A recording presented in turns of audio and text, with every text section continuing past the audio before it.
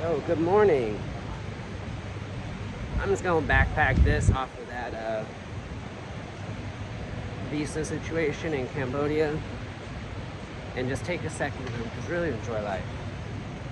Because yesterday was a real stressful day from that story, and I'm just glad I can do what I can do. It's really weird because obviously, like, I have my introduction story that I'm not gonna go over because I don't need to. If you go back far enough, you'll know it. If you look around, you'll find it. But it's real interesting at how sometimes, like, really small decisions that you don't think of in the moment really have like a long-term cascading effect to put you at a 7-Eleven in Bangkok. Let's go. We're gonna get some chicken and we're gonna continue this conversation because I don't want to be moopy. I just want to get some chicken and continue appreciating life, because life is good in downtown Bangkok, and it could be so much different. But making decisions early that are good for you can be good for you later. And if you know, you know, and if you don't, look it up. I'll be right back. I'm gonna get some chicken. And realistically, a lot of it just comes down to the fact that with my first job, it really forced me to operate under pressure, become self-reliant, learn to live by myself in a foreign country. I don't know, it's one of those, like, it's crazy to think that my life is that my life is the way it is. Because I feel like I didn't do much to get here, but I know I did a lot. But it's because, like, I just kind of felt like I was doing what was necessary to survive and get me to today. And it was like, along the way, don't make too many emotional decisions. Whenever a situation presents itself, you usually stop, take a breather, and then think through the situation. And then you get through it. If you make less emotional decisions and make more smarter decisions, things will, like, keep happening for you. Because I don't want to compare life to chess, but it's kind of one of those, like, the first couple of moves in chess are the cookie cutter moves. Like, you either try and do the 3-move checkmate, or you move your pawns and knights into, like, a defensive position, or offensive, or however you want to play chess. And then you go from there. And that's basically what happened with me. It's like, I feel like chess was being played around me as a kid. And then once I got to that age, around like 15, 16 or so, and I got in trouble, I was like, oh snap, okay, I lost my bishop, or whatever, chess analogy. So now I gotta figure out how to do this with the rest of my pieces. And somehow, after getting kicked out of school at 15, I'm here in Bangkok at 32. It's crazy. That's all it is. It's really crazy.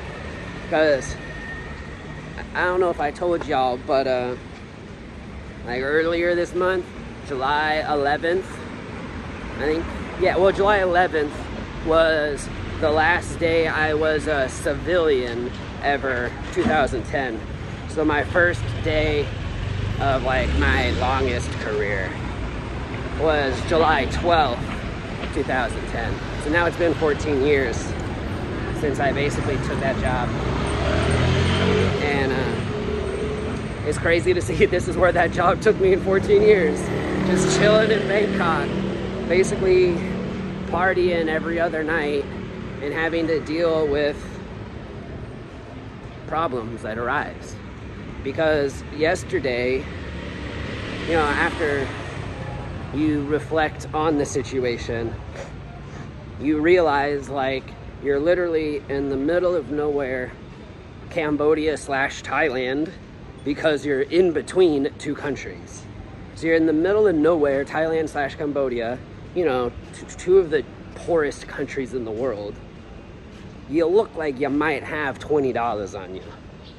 You might not, but you look like you might have $20 on you. So you're in the middle of nowhere, in between two countries, and someone asks you for $20. Well, if it was $20 for sure. Obviously, in yesterday's situation, they wanted 100. But, like I was saying, if someone comes up to you and wants $100 to fix the situation, and you're in between two countries, and you look like you got some money, I don't want this part of the rant to be in it, but it'll be in it anyway. You just pay a little bit of money. Like, people make such a big deal out of extortion and all this stuff. I get when the amount is an exuberant amount. We're talking like 100,000, 10,000, 100,000. Of course, like, that's extortion for sure. But, you know, like a cop pulls you over, you're stuck in between two borders, and an official law enforcement officer is asking you for like $20 to $50, and you know you're kind of doing something wrong. Maybe you're not doing something wrong, but like borderline, sure, you know, like just give the dude $10, $20 and he'll go away, because he doesn't want to feed his family. It's not, these people aren't bad people. Like, they're not, especially these like officials at like border patrols and police officers and stuff. Again, like I said a minute ago, there are the bad apples, but for the most part, if homeboy wants some money, like I said, with keeping cool under pressure at my old job, and just like, you know, keeping your cool under pressure, being in high pressure situations over and over again, because I'm a little biased. I have been traveling now for 5 or 6 years, because I actually started traveling right before COVID, and then COVID hit, and because of my lifestyle, I got to continue traveling through COVID while all y'all stayed at home. You can look it up all the way to my first video. It started during COVID. Your boy was in Mexico. But yeah, so I've been traveling for like 6 or 7 years. So I've been extorted 10, 12, 15 times. I don't know. At this point, it's basically like an annual conversation. That's the best way to put it. That's why it doesn't surprise me when it happens anymore. It's like, oh, you wanted $100 to make this problem go away. Oh, do I want to pay $100 to make this problem go away? Or do I want to take a second, breathe, barter?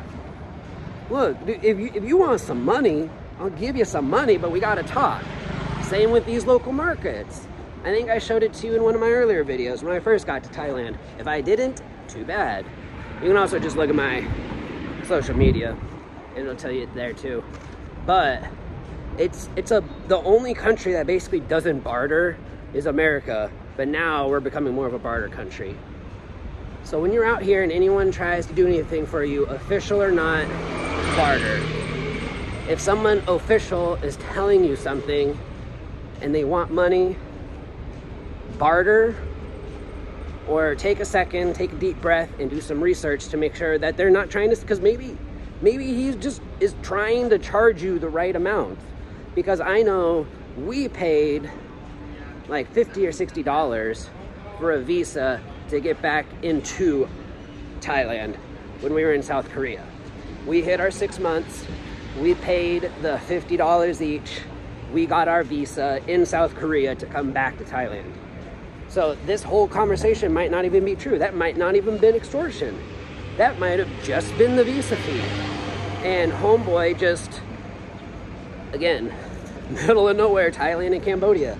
Maybe homeboy got lost in translation. And when he said 10K, he meant 10K for both. Even though that wouldn't have made sense because we only paid 5. But yeah, he wanted 5 and 5. So he was basically just trying to charge us double so he could feed his family. Whatever. Swadika. That's why I'm not stressing about it. Everybody just trying to eat. Just like I'm trying to eat. thank you for learning on how to deal with extortion today, I guess. I don't know. Last night was fun. I got my chicken and my coffee. Whenever I get chicken, you know that's code word for I drank last night. Whew. But you get 60 days when you get back to Thailand, even if you've been here for 6 months. So that's always good news. Thanks. Like and subscribe. I'll catch y'all next time.